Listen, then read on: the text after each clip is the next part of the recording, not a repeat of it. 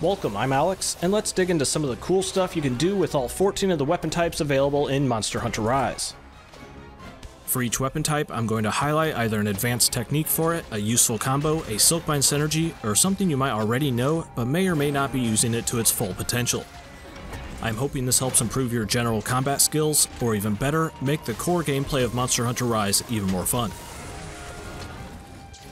For the Gun Lance, it has a really good aerial combo that can quickly get into that powerful Wyvern Stake cannon attack. After performing a wire dash or anytime you're in the air, you can do an alternate aerial attack by pressing ZR to fire off a blast, followed by X before hitting the ground. If your Gun Lance ammo is depleted, pressing ZR will skip right into that second plummeting attack.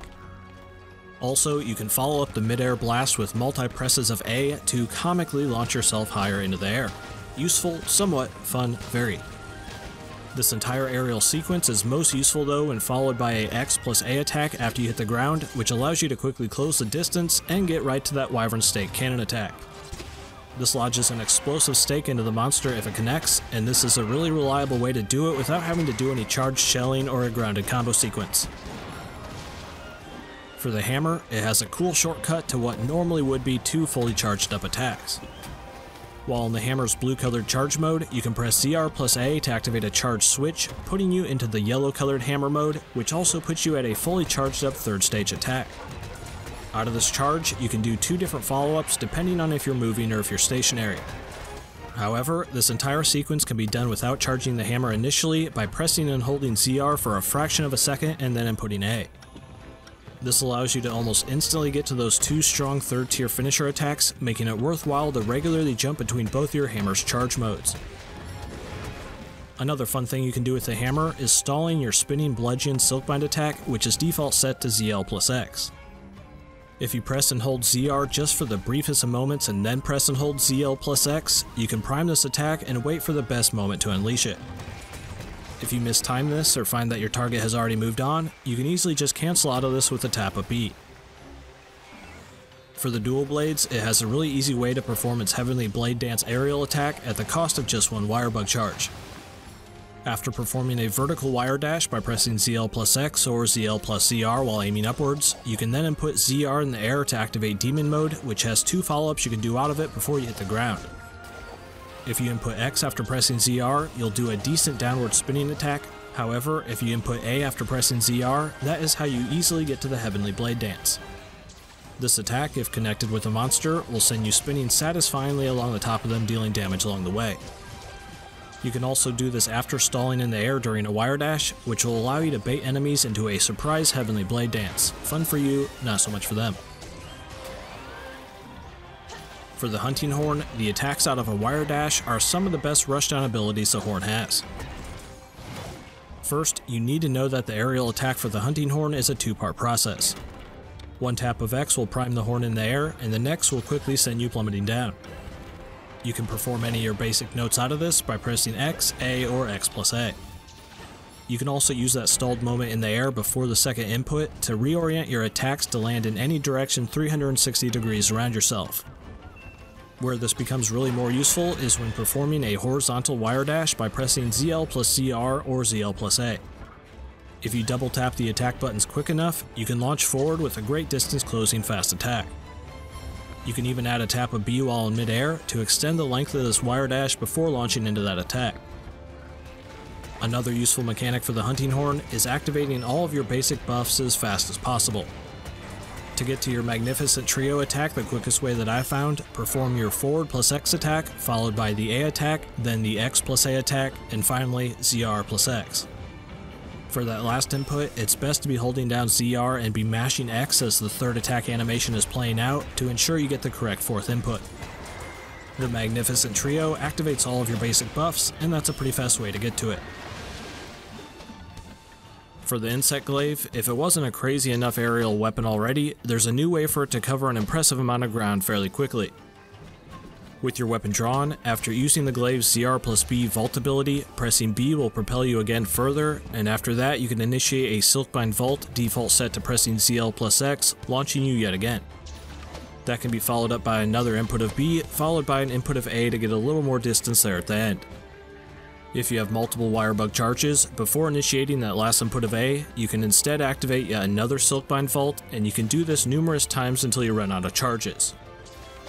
This can be used to quickly close the distance during a fight, navigate to tricky areas, or to just get around the maps a little faster. It's also just plain fun. For the Charge Blade, it has a quick alternate way to charge up all your files and activate Sword Boost mode.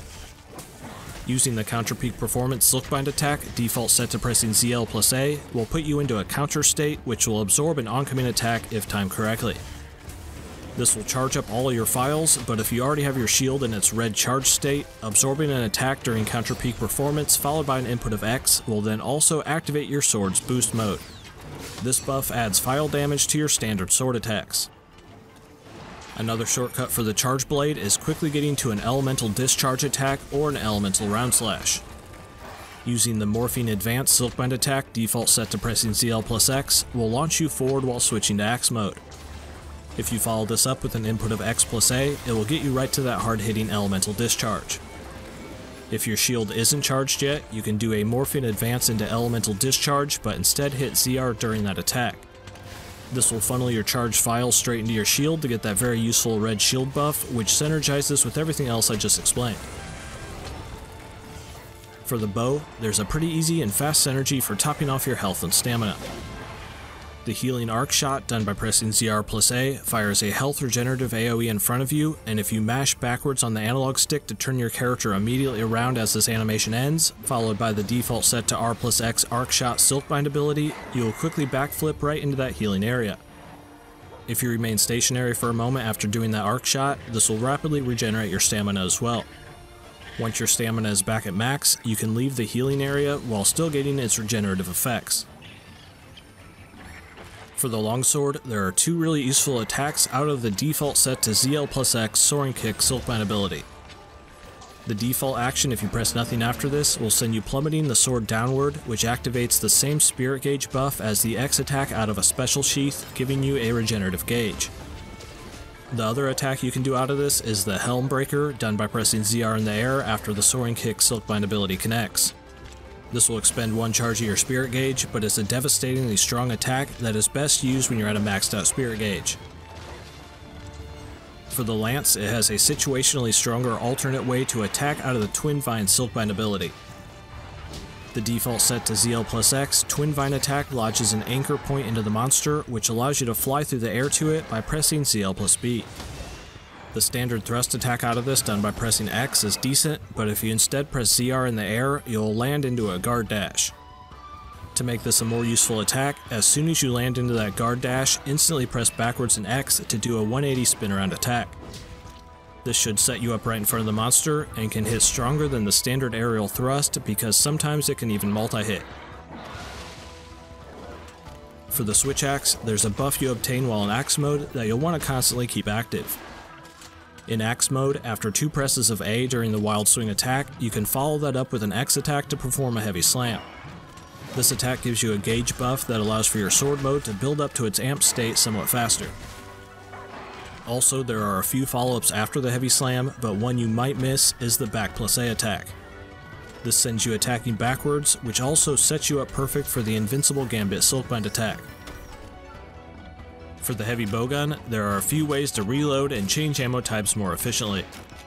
During battle, if you're really trying to make the most out of a damage opportunity, you might want to simply swap over to a different ammo type and fire those off, instead of taking the time to fire reload.